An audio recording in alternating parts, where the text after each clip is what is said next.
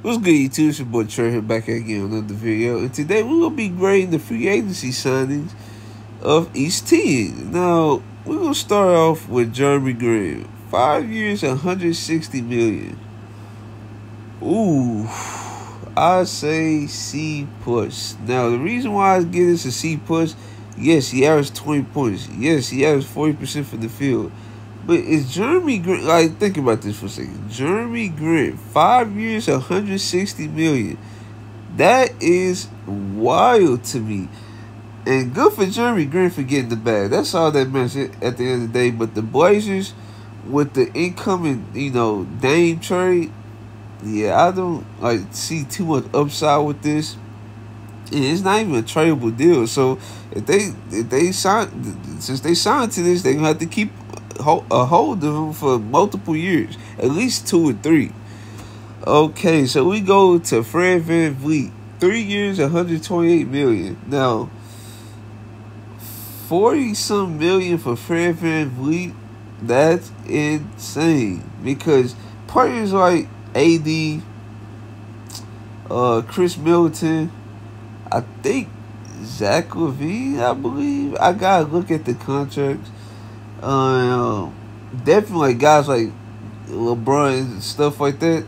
Fred VanVleet is not on that tier of player at all. Like, I don't understand how is he touching $40 million when you didn't even have to really bet against nobody besides the Raptors. You didn't have to overpay for Fred VanVleet. Now, mind you, I think this is a player option, a team option. I'm not sure. I think it's a player option. Because Rich Paul, he definitely negotiated a lot of guys this free agency period, and they ended up getting player options. Even Cam Reddish got player options, so I think he got player option. So this is basically a definite 2-year deal, but that's insane, especially since you just drafted the Thompson twin. Man, Thompson, you just drafted him, and it's gonna be very hard for him to see minutes over Fred VanVleet. Because the politics gonna be involved, and he just got paid $40 million, so you have to play him. So, good luck with that. That's all I gotta say. Kyrie Irving, 3 years, $126 million. Bro, freaking Kyrie Irving got less than Fred VanVleet. I understand the bad pressure around Kyrie Irving and stuff like that, and it was basically one team that could offer him money. And I'm not going to get into what Bill Simmons said about the other teams offering Kyrie. But, yeah, it was basically no market for Kyrie. So, it was just Kyrie versus the Mavs, and the Mavs won. So, that's that. Cam Johnson. Oh, yeah, also, let me see. I give the Fred VanVleet move a C minus. I give the Kyrie move a B minus. Okay, so Cam Johnson, 4 years, $108 million. See, Cam Johnson, he's a nice player, but he's injury prone, man. I don't know. I truly don't know how I feel about Cam Johnson in this contract. 4 years, $108 million. This I think this is probably a slight overpay, so I'm just gonna give this a C plus because he's a solid player. Don't get me wrong. I believe if he stayed healthy and he was a bit younger, this is definitely a good contract for the Nets and Cam Johnson. Okay, so C plus for the Nets for Cam Johnson. Let's go to the Washington Wizards for Kyle Kuzma. 4 years, $102 million. Now, this is crazy because Kyle Kuzma is a better player than Cam Johnson as of this moment. And he got less than Cam Johnson, which is crazy to me. Kyle Kuzma definitely sold his worth this year. I thought he was going to get more than this. Washington Wizards, they're going to be a rebuilding team with Jordan Poole and Kyle Kuzma. So this could be interesting. So I give this move a B plus. B plus. Chris Middleton, another person that got less than Cam Johnson and definitely got less than Fred VanVleet. 3 years, $102 million. Now, that deal, I wouldn't say it's a steal because he's his knee injuries and his health as of late has been very shaky. So this is a good deal for the Bucks. So I'm giving this a solid B plus as well. because the Bucks, they like they they re-signed Chris Middleton. That was the top priority, right? They get him for a cheap deal. So yeah, this is a B plus for the Bucks on this signing, and I'm not gonna think twice about it. Draymond Green, 4 years and 100 million. C. I give this move a solid C. Now the reason why I give this move a solid C is, first off, Draymond Green is like what, in his early 30s, like 32, 33, or something like that. His points per game has like just took a steep decline. His 3-point percentage took a steep decline. His playmaking, yes, he's a good playmaker for the Warriors. Like, he fits this system. He's like, nobody else gonna pay him that, but like the Warriors, because of how his value he provides for that team. And yeah, I just feel like 25 mil for like a great, one of the best help defenders in the league, probably the best help defender in the league, probably top 5 defender in the league overall. But 25 mil for that though, I don't know, man. I don't know. I gotta think about it some more, but as right now, I say a C. Jakob Pearl, 4 years, 8 million. D plus. Now, the reason why I give this a D plus, the Raptors, for the Raptor side of things, because I believe this is solid like market value for Jakob Pearl, but at the same time, I think nobody was giving him 20 million. So that's point number 1 right there. Point number 2 is, are the Raptors gonna pick a side? Like they just giving mixed signals to the rest of the league. Like they was gonna like move all their tradable assets away to just do nothing. They lose out on Fred VanVleet, and I'm gonna get into the other move they did, but they miss out on resigning Fred VanVleet. They overpay for Jakob Pearl, who's a very nice rim protector. Don't get me wrong, but if and there's a report that came in that he don't want to be in a losing situation. So if the Raptors do move OG Anunoby or Siakam or both, now you have to trade Jakob Pearl as well, because he clearly stated he didn't want to be in a rebuilding situation. Now, the money could have changed things. We don't know that, but yeah, the Raptors need to pick a side and stay on this side, because if this, oh yeah, we want to rebuild. No, we want to contend for the playoffs. Needs to stop. So I'm giving this move a D plus for the Raptors. The Houston Rockets, they paid Dillon Brooks 4 years, $8 million. I think I'm also, well, I see what the Rockets trying to do at least. Like, they actually got a direction they want to go. I say C plus. The reason why I give this move a C plus, first off, $20 million for Dillon Brooks. I don't even think like other teams are offering that. Let's say if Brook Lopez would went to the Rockets first, then Dillon Brooks would have been like searching for a situation. The Bucks would try to give him some money.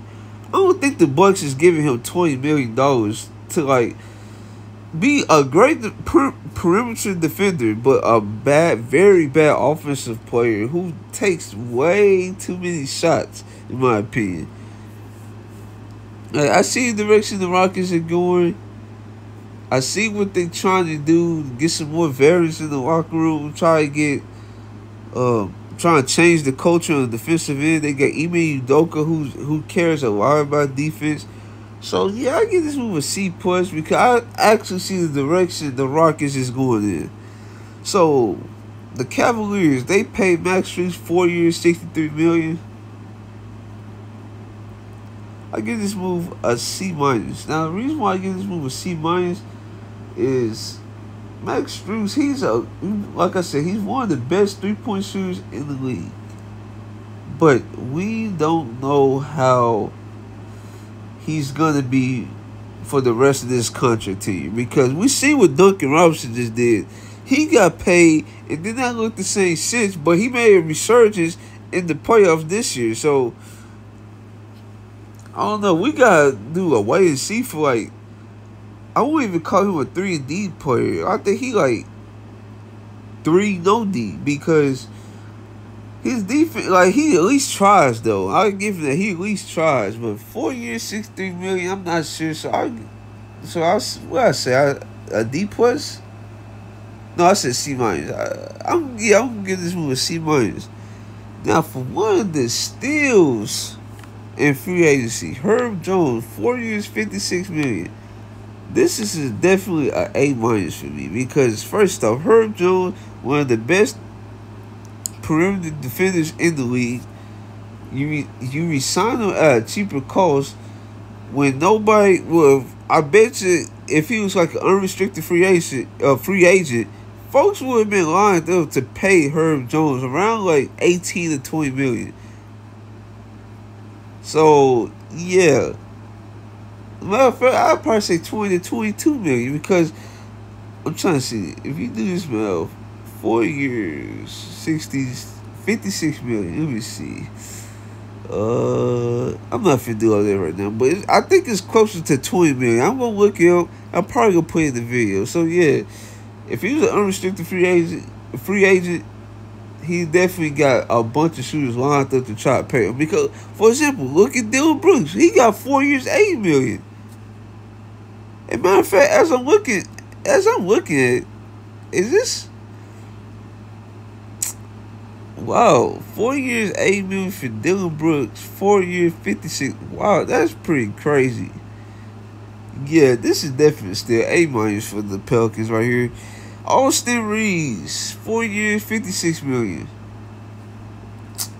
I give this move an A because the way folks was talking, folks thought he was gonna get at least like 4 years, almost 100 million. So that's 25 million per.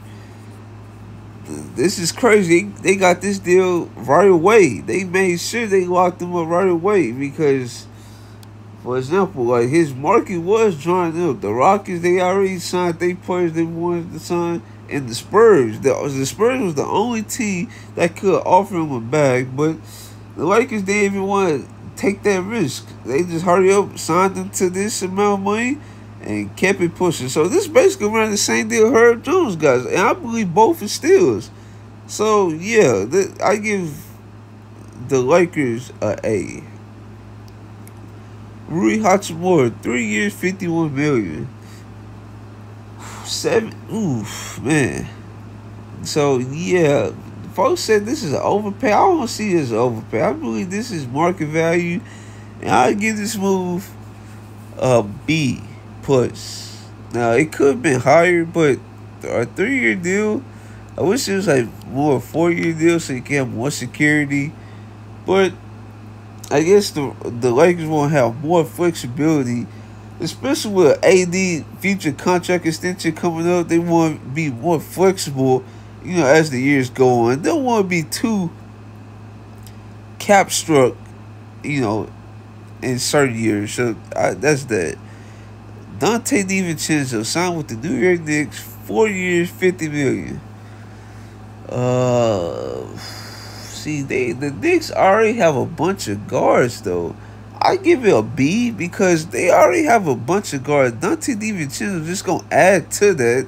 He's on the smaller size of guards. He's not the tallest in the world, but he's tall enough and plays defense and he tries his butt off and he's a good shooter. But man, 4 years, 50 million. Yeah, I give it a B, but they already have a bunch of guards. I don't know how this gonna work. Brook Lopez, 2 years, 48 million. Oh, 24 mil a year for Brook Lopez. And it's a 2-year deal. I give this an A minus. Since this is a 2-year deal, 48 million, so that's 24 for both years.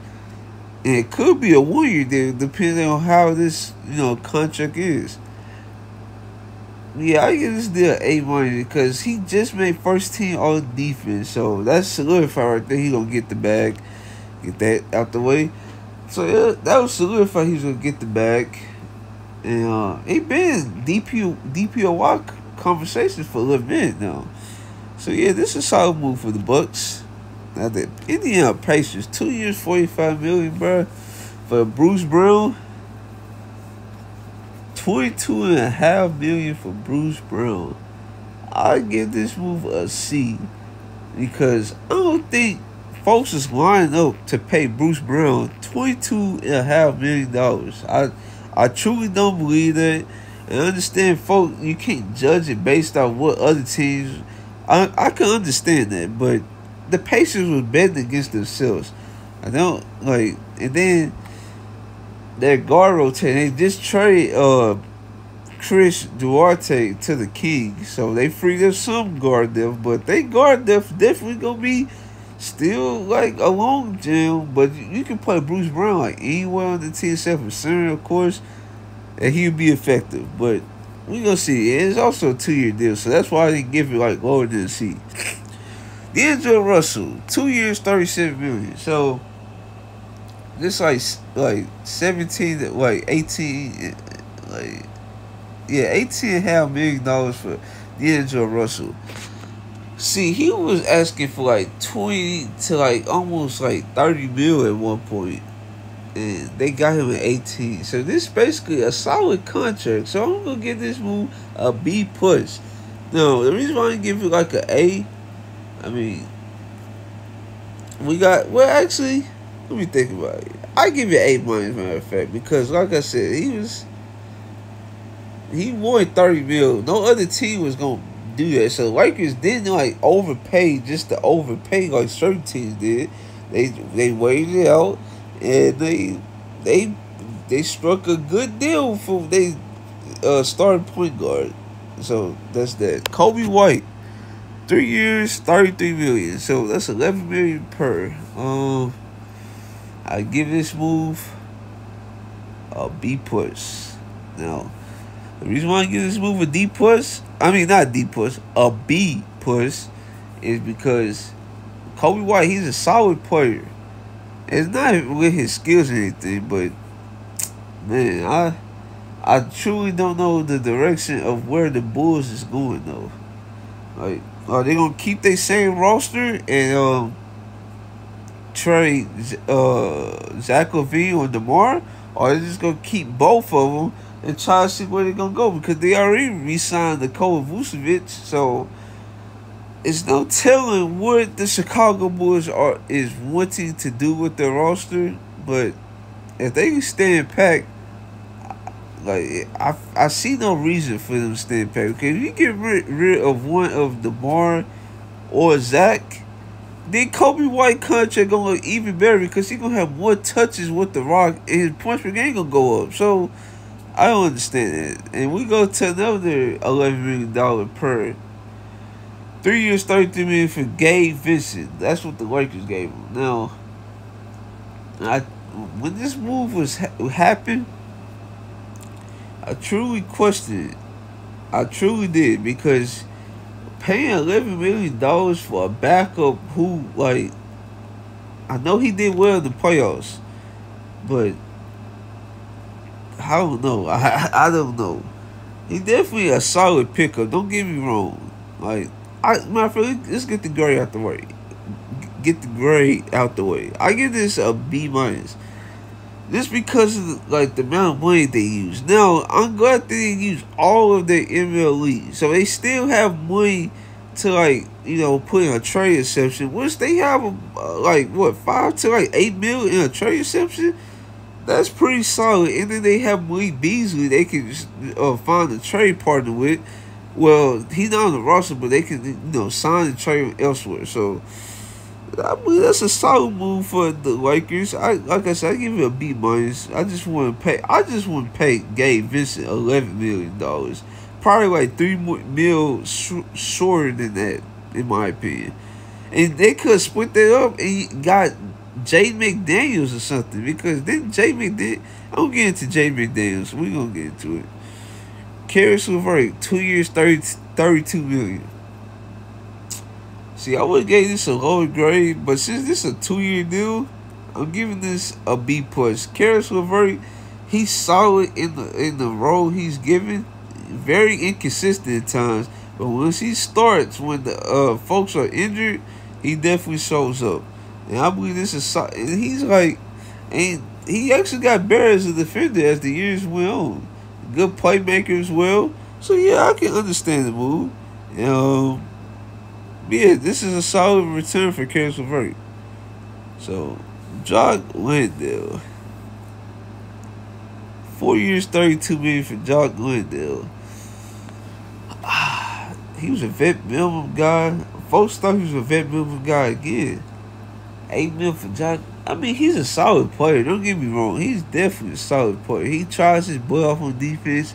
His 3-point shot definitely took a steep decline. So 8 mil for him though. I give this move a C plus.